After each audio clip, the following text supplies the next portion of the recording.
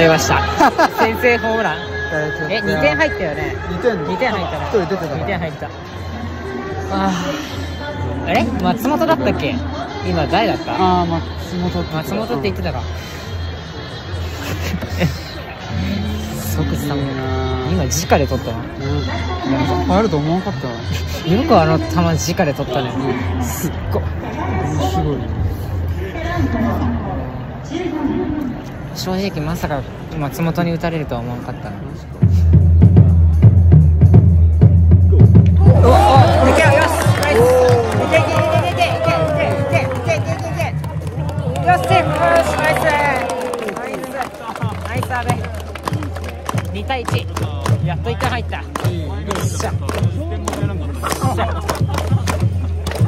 やっぱ取られたら繰り返すね。今年のドラゴンズは違う。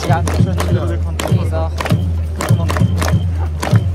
さすが勝負強いマスター。やっと取れ高が出てきた。一つよかったよかった。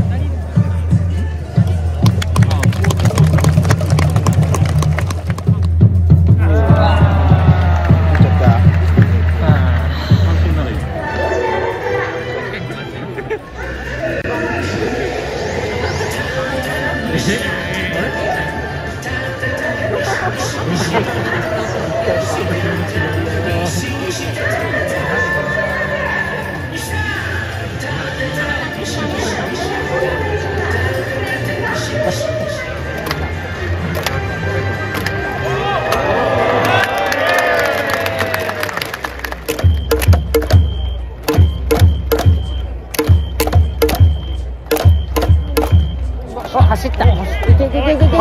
セーフ。セーフ。おお。リクエストリクエストリクエストリクエスト。ここで出す。出した。惜しい。タッチが弱かったらな。タッチが弱いもん。タッチ弱い。ちゃんとタッチしてる。タッチしないといけない。あそこでタッチしてたらアウトだけどな。あそこでタッチしてたらアウトだ。う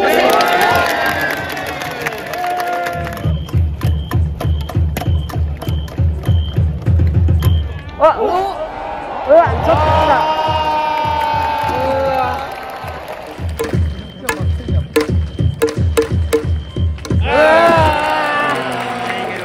一歩が届かなかった。はい、どうも、アトリガイです。本日もよろしくお願いします。ということで、ちょっと今日はね、現地動画、神宮今季初っていうことでね、現地動画見ていただきましたけど、2対1で負けました。いやー、清水昇選手の弁当食べない方が良かったかな。今ね、前に流れてる動画見てくださった方ならわかると思うんですけど、僕ね、東京ドームで丸選手のお弁当買った時に、丸選手にホームラン打たれたりとか、神宮でね、村上宗隆選手のステーキ弁当を食べたらね、村上選手にホームラン打たれたりとか、山田選手のお弁当を食べたら山田選手にホームラン打たれたりとかしたんで、野手の弁当は食べるのやめようかなと思ってね、今日はピッチャーのね、8回に投げてくる清水昇選手のね、お肉の弁当を食べたんですけど、8回ね、ドラゴンズチャンス来ましたけど、清水昇投手からチャンスで打てませんでした。やっぱ弁当食わん方が良かったかな。なんか僕が弁当食べるとね、その食べた選手が活躍するっていうので、野手をやめて投手で配慮したんですけどね。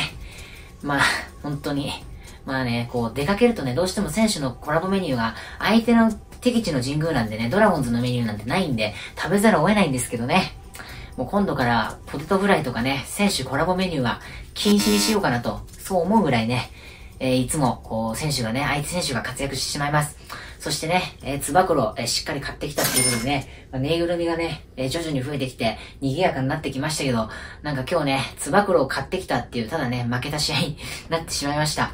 昨日の試合がね、7対6でね、めちゃくちゃ打ち合いだったんで楽しそうでしたけど、今日は1点変わって投手戦でね、先発投手福谷、ヤクルト高梨投手っていうことで、あくまでね、レフトスタンドからしか見てないんで、こう、球が甘いとかよくわからないんでね、ぜひ皆さんコメントに今日の福谷投手、高梨投手の、この球が甘かったよとか教えていただけると嬉しいんですけど、ドラゴンズは今日松本選手にね、普段出てこないキャッチャーの、松本選手にツーランホームランね、レフトスタンドにね、自分がいるところに来てね、お客さんが素手で撮ってたんでね、ちょっとびっくりしましたけど、そっちもびっくりしましたけど、松本選手に正直ね、打たれたのもびっくりしました。今日はその2点でね、負けてしまったっていうことで、ドラゴンズも途中で阿部選手がタイムリー打ってね、諦めない逆転のドラゴンズ見せてもらいましたけど、やっぱ今日はね、1点が遠かったですね。近くにあるように見えて、すごく遠かった。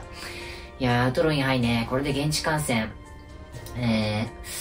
4試合で1勝3敗ですかね、今年。まあちょっとね、100秒神とは言わないですけど、まあでもちょっと去年のね、7勝3敗から行くと結構ヤバめなんでね、アウトロインハイね、懲りずに4月の10日かな、初めて横浜、球場行くんでね、まあ横浜まで行ってね、負けたら辛いんですけど、なんとかね、横浜行って今度こそは、横浜でもね、ちょっとぬいぐるみまた買ってきますけど、勝ちたいと思います。いや、ほんと皆さんね、今日アウトロインハイね、ドラゴンズ勝たせられなくてすいませんでした。はい、ということで、本日の最後にご視聴いただきありがとうございました。高評価、チャンネル登録、コメントよろしくお願いします。それではまた明日はね、通常動画、しっかりね、即動画アップしますんで、明日もぜひ動画見てください。それでは明日の動画でお会いしましょう。またね、ショックが来て、噛んじゃうわ。すいません。